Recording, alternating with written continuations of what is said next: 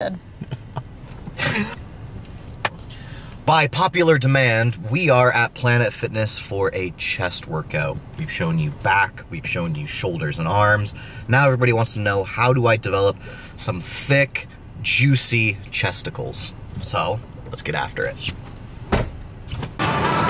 We are back at Planet Fitness for a highly requested chest day. And the first thing we're gonna start with is a seated chest press. Now, with this machine, one of the mistakes that people make a lot of the time is to have this coming too far back. Just because you can push from back here doesn't mean that you should. Additional lengthening of the pec, once you get past a point where the humerus can no longer comfortably go, is not useful. So a lot of times people will start back here, like, oh, I get so much more stretch. It's like, it doesn't matter. You don't need that additional stretch.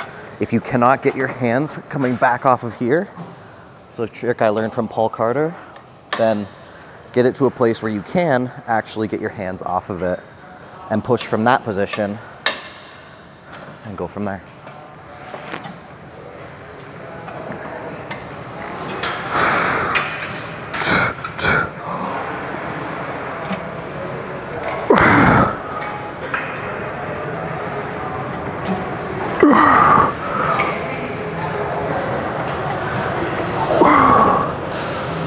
And if you notice, when I'm doing this, there's just a slight angle downwards. I'm pushing down this way because the majority of the fibers of the chest run straight across or partially downwards.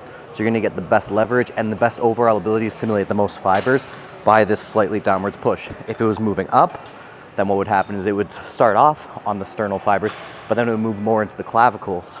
And that's not really what we're going for right here. Right here, we're going for the mid to lower fibers. All right, so first set, the last one was just warm up. What we're looking to get is into the 5+ range. If I can't get to 5 reps, then what I'll do is I'll just wait for a second and then go back at it until I can get into that 5+ range. But the goal is 5 reps minimum all the way to failure.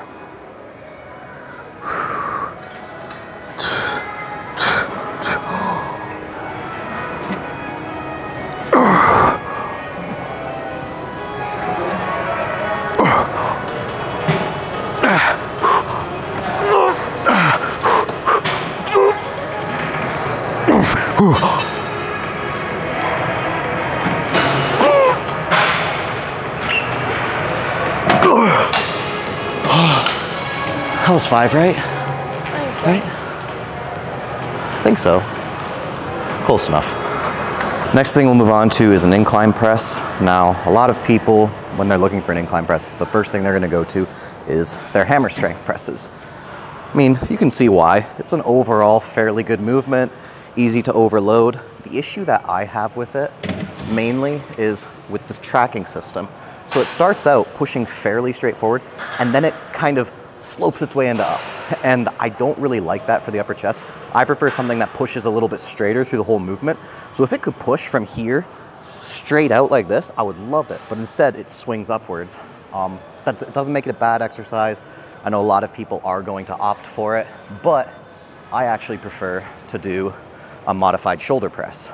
So this machine right here, the overall path of it follows a little bit better, and all you have to do is scoot your butt forward, gets you in a really good spot to start pressing from. You press straight ahead. Now, one of the issues that you might run into with this machine is, and one of the issues that I run into, even when I take and put it on the highest setting, it's still going to be relatively light. Can I still take it to failure within that 30 rep range? Of course. But I prefer to keep my reps somewhere between 5 to 10 when possible. And this machine makes it kind of hard to do that because you're just a little bit too strong for it. So my preference is to pull out the gym pins. Look at that. In the box, ready to go. It smells so good. No, it doesn't smell like anything. But 2 gym pins, adding a little bit extra weight. You can see what that looks like. Great for the upper chest. Good. Beautiful. All right.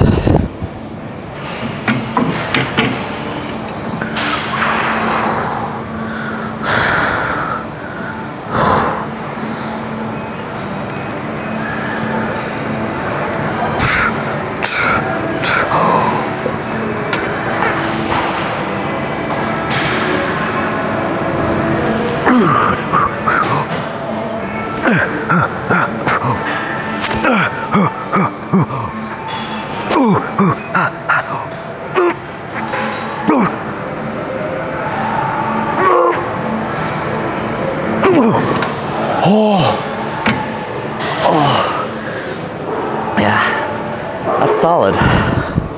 Now, I want to make this very clear before I do this set. The first 2 exercises, more than enough to completely hit your chest. You do not need to throw this in at the end. The only reason I'm even doing this is because of the fact that chest is all we're hitting today, other than we might do calves at the end. But really, this is just a chest day. So it's like, if I'm just doing chest, I'm gonna have lots of time to recover, I'm not working it out for a little while, I can probably throw this in without too much issue.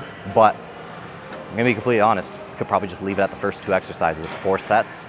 But we'll do this for a 5th set and 5 sets of chest. More than enough to grow it. 4 sets even is a lot.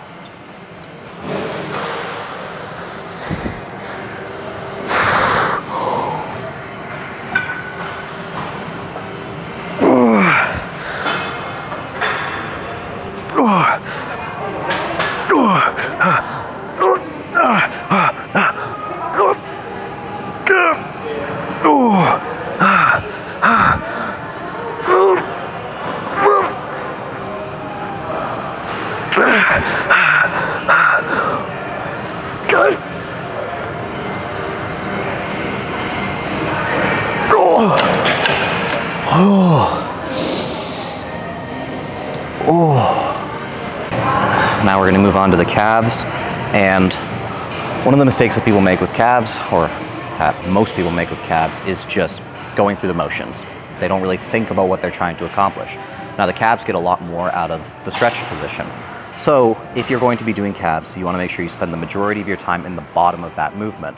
What I suggest is around 3 seconds at the bottom, go up, let it down slowly, 3 seconds at the bottom, and then when you can no longer perform those anymore, do partials at the bottom, and then when you can't do that anymore, then hold it at the bottom, and basically just go through as much pain as you possibly can. 2, 3.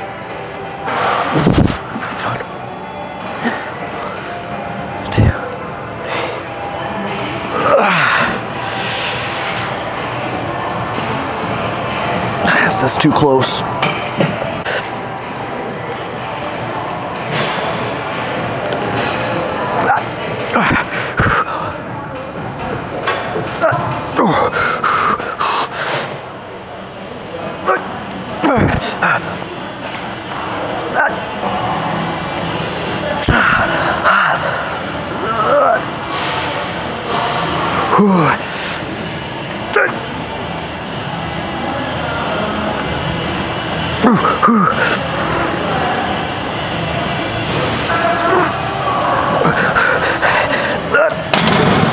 And that's pretty much it.